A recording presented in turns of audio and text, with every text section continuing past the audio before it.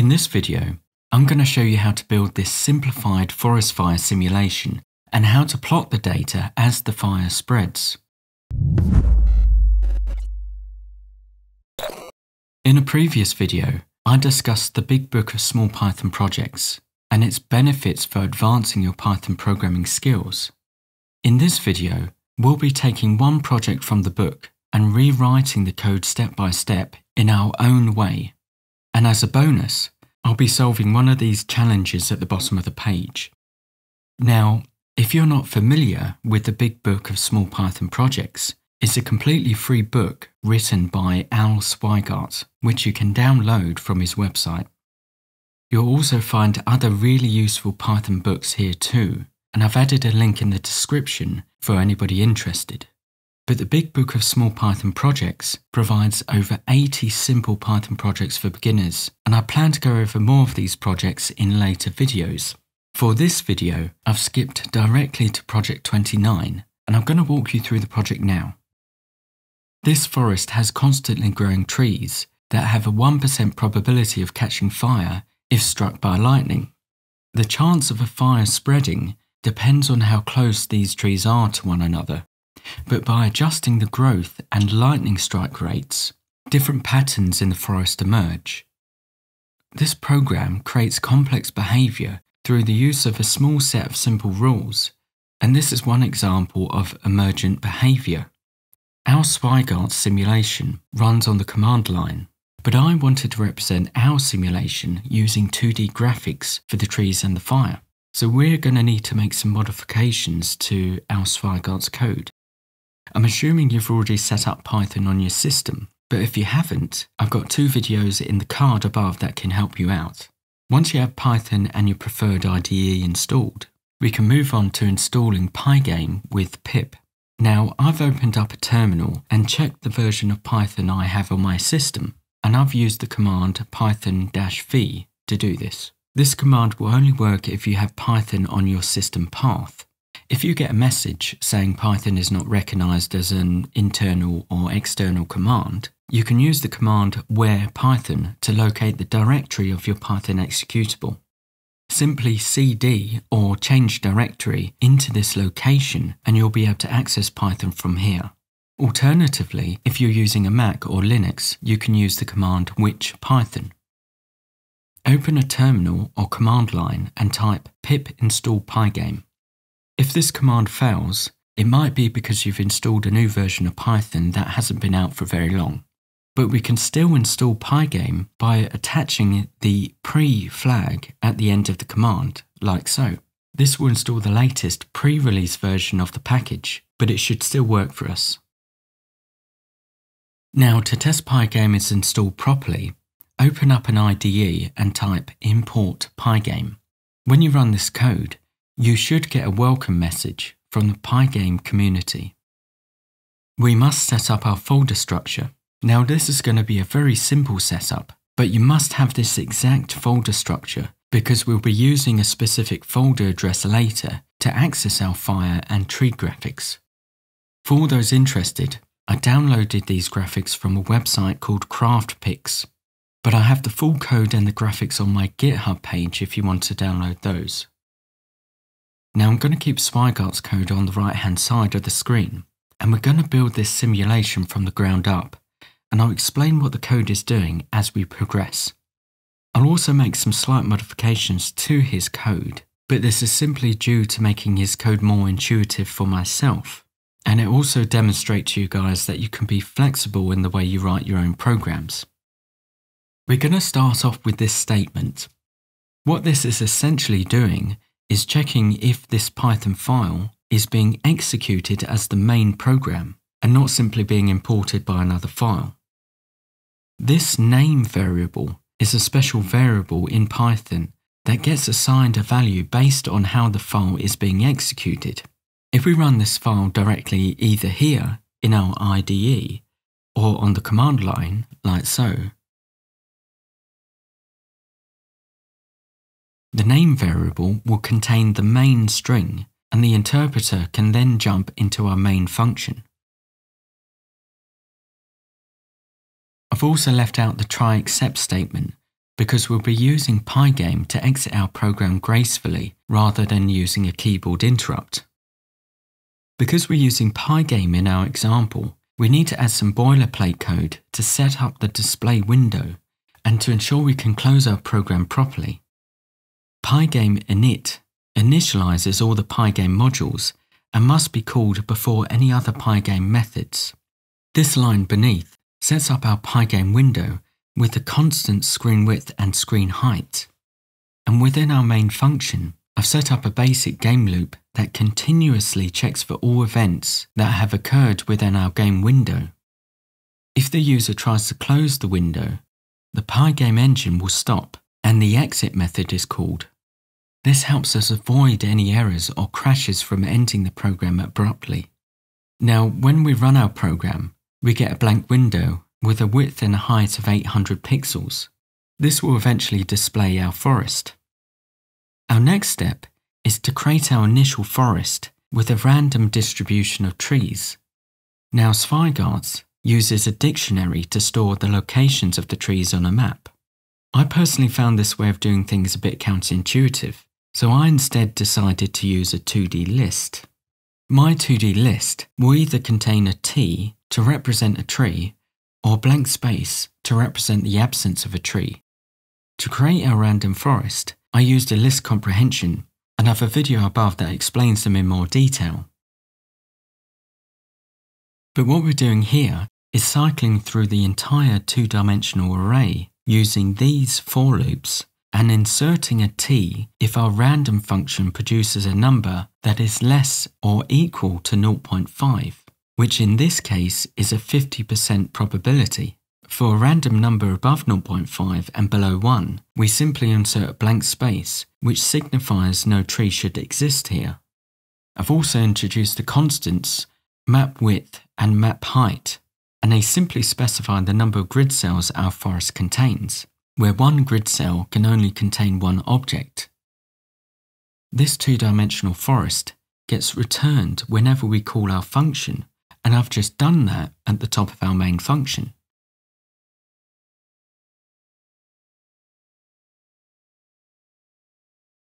If we print out our forest list, we'll get a glimpse of what our initial forest will look like. But we really want to display our forest in a way that's more visually appealing, and to do that, we need to import our tree image and display our forest in our game window. We import the tree image from our graphics folder using the PyGame image load method. And I've also used the path join method from the Python standard library, so our code will automatically use the correct file path separator for the platform that we're using. In other words, our code will work correctly on Windows, Linux or macOS systems.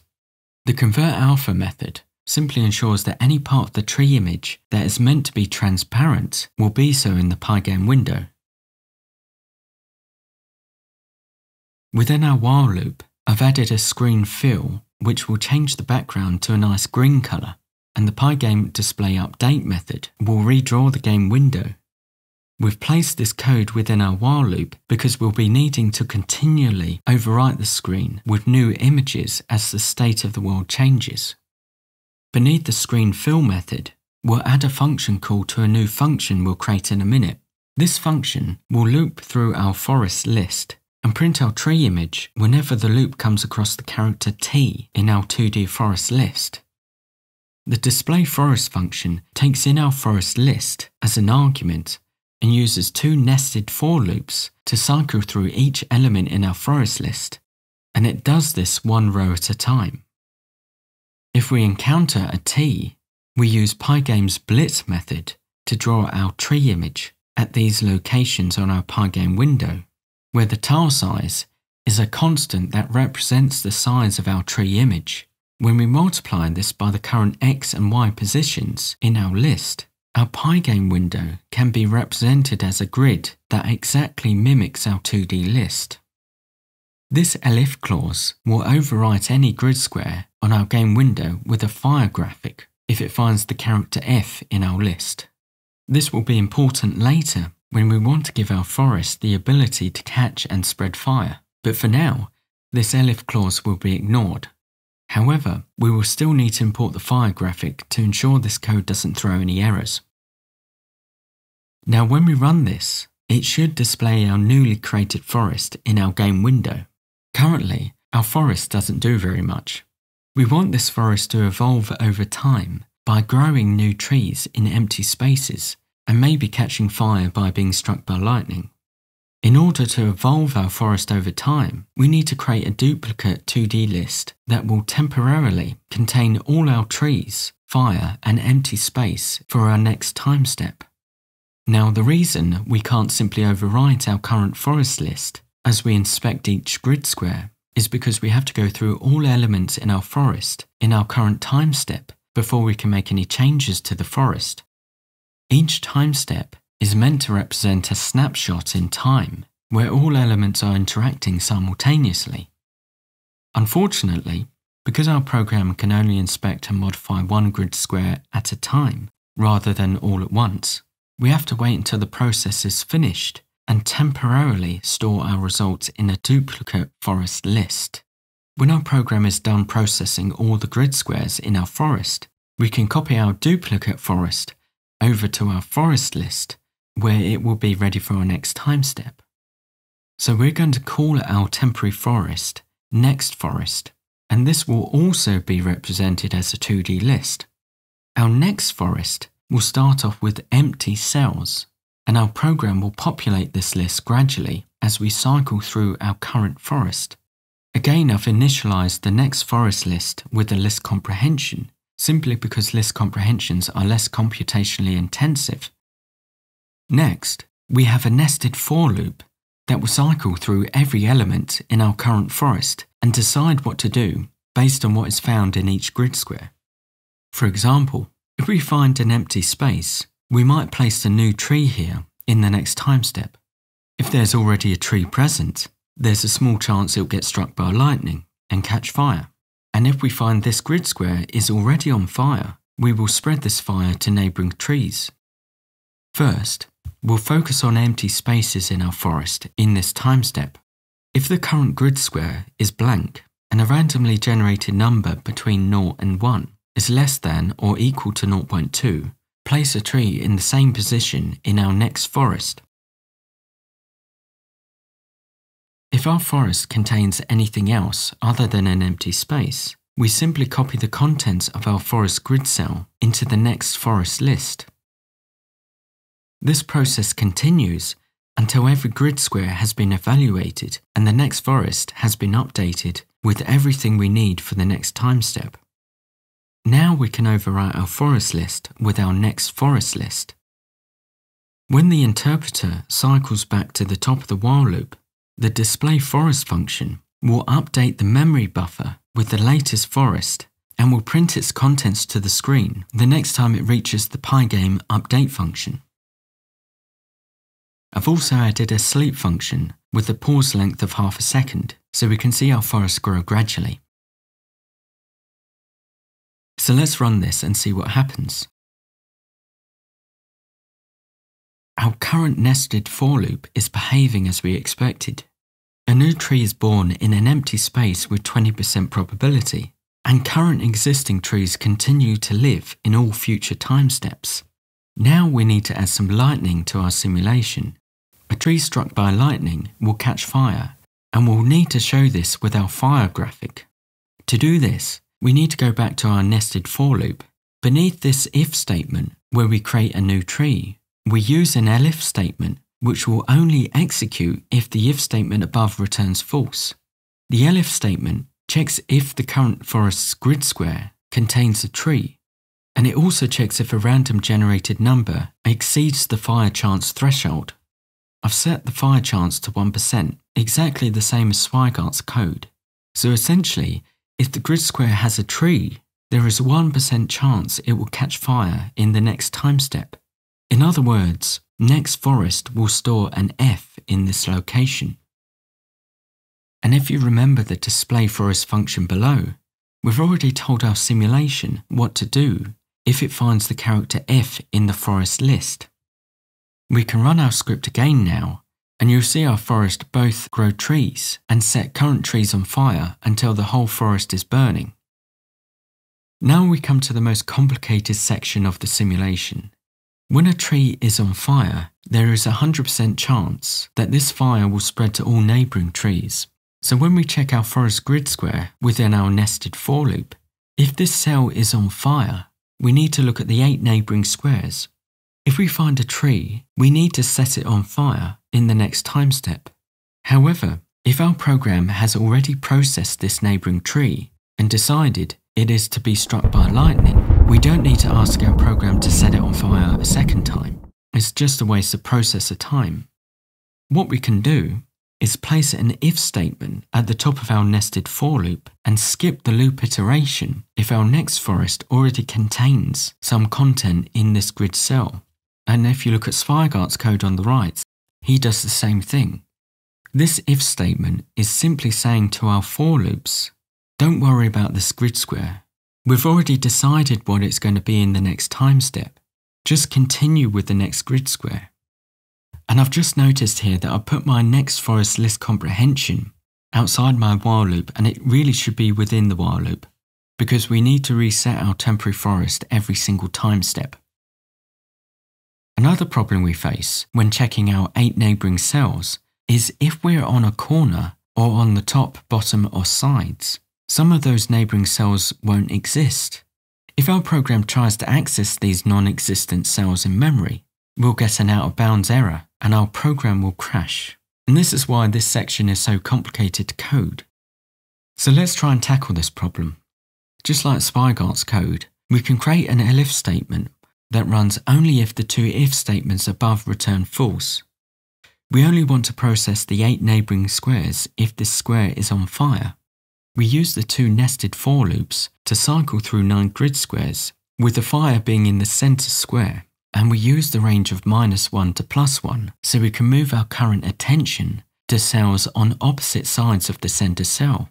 First, we need to check that our focus hasn't fallen off the top of the map or the left-hand side, and we do this by ensuring that the grid cell we're focusing on within this nested for loop has a positive coordinate value.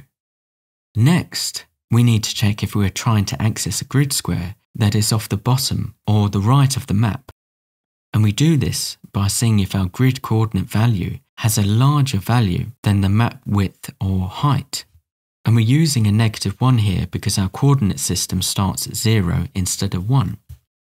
Finally, if we know we're within the map, we can check if this neighbouring cell is a tree. If it is, we set this on fire in the next time step. The last thing we need to do is extinguish the fire after it's been burning for 1 time step. Otherwise, the fires will never burn out. And that's the complete simulation. So let's test it out. So you can mess around with the constants above to see what happens. I increase the growth rate and the initial tree density to 99%.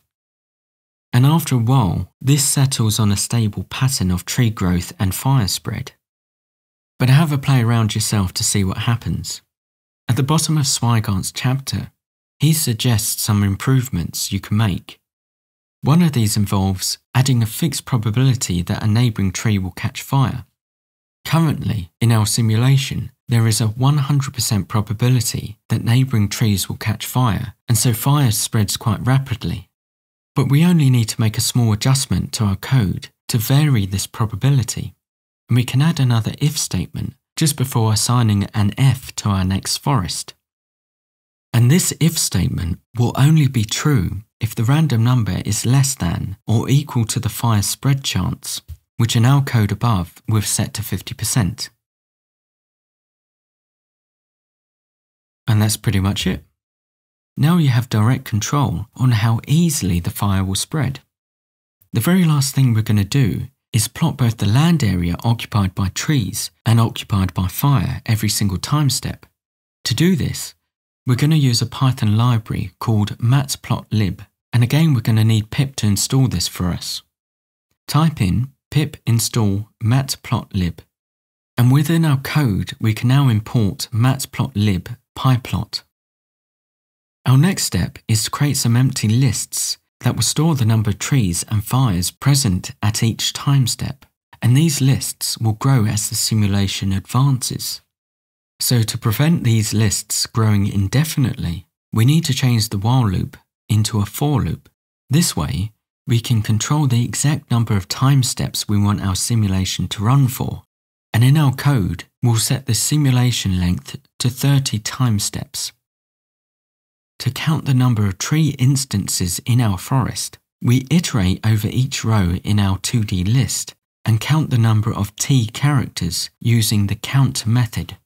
We also use a generator expression to create a sequence of these counts for each row and pass this sequence to the sum function to get the total number of t characters in the entire 2D list. We can do the same with the fire count as well. With this tree and fire count, we can calculate the percentage of land they occupy on the map, and this percentage is then appended to the trees and fires list.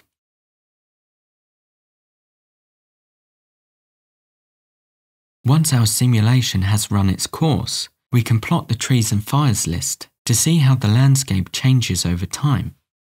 And that's it for this video. I highly recommend you try and solve the rest of the problems that Zweigart has suggested in his chapter.